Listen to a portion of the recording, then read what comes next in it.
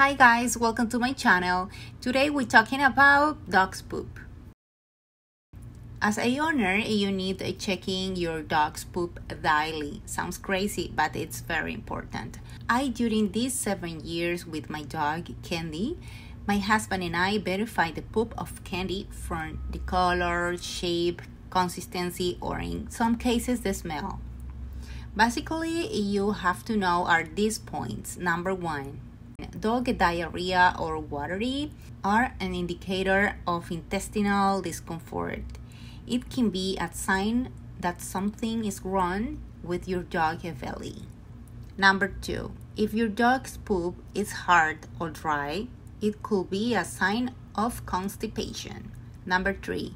If your dog's poop is sticky and slimy, mucus, this is probably an indication of an inflammation problem in your dog's large intestine.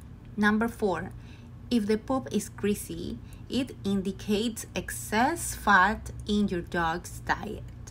Number 5.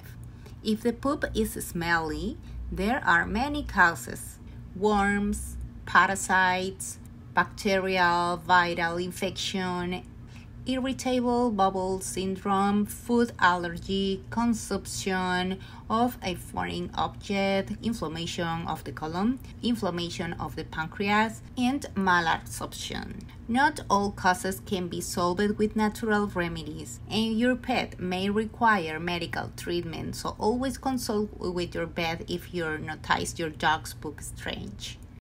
And the dog's poop doesn't smell bad for a homemade diet. Or, as you're saying all the time, when dogs eat human food. And remember, processed food, kibbles or wet food for dogs, contains ingredients such as vegetables, fruits, grains, animal protein, etc. The same food like humans. Okay guys, remember, the consistency of poop can vary according to the diet of your animal. A healthy poop is generally easy to identify. It's segmented, slightly damp, chocolate brown in color, firm, with a mild odor. If a dog produces large amounts of poop and is remarkably stinky, probably it's about the kibble diet. Now we're talking about the color of your dog's poop. Number 1. White poop. Have a lot to do with calcium intake, most likely originating from being given raw or cooked bones or raw animal protein. Number 2. Yellow poop typically means bile from food intolerance or food allergy. Number 3. Orange and green poop, most likely from food rather than a medical issue. Has your dog eaten carrots lately? Or perhaps has been snacking on a lot of grass?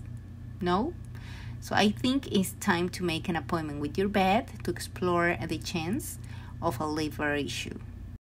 Number 4. Speckled poop. That is a dog poop with white and tan specks in it. Marks the existence of worms. Yes, many dangerous parasites like roundworms and tapeworms may be present in your dog's poop.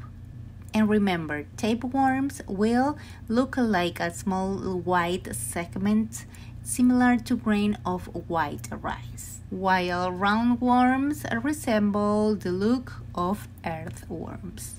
Dogs typically get worms when bitten by a flea. Make sure to take your pup to the vet to get dewormed or buy some flea preventive. Number 5. Red poop may indicate blood in the stool, probably due to bleeding in the lower intestine. There could be a perforation of the intestinal wall from something the dog ate or from the eruption of a tumor or ulcer. Please go to the vet. Number 6.